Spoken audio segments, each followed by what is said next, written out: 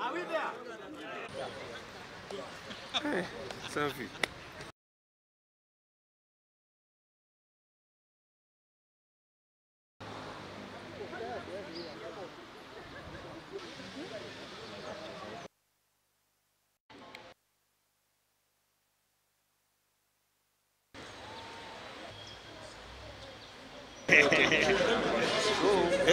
We, ambia Ted, waongee wakiwa pale.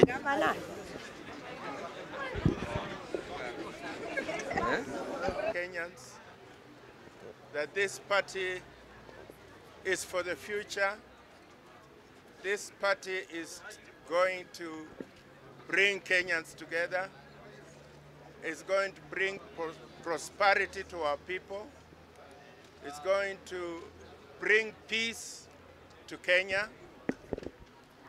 We are coming together as Kenyans and making sure that we are democratic. The democracy that we are going to use in the party will also allow us to be free and share our vision with the rest of Kenyans.